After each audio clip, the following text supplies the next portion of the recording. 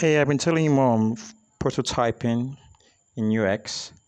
So the first things first is that we want to be able to click our contact us, then it takes you to your contact us in the other way. So this is what you do: you pick it up, change to prototype, and you go to the page. Just at this area, you could select whatever you want to do to happen when someone taps on it.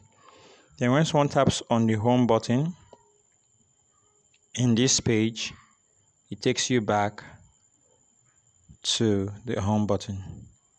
So we make the first page the home by clicking on the title of the page.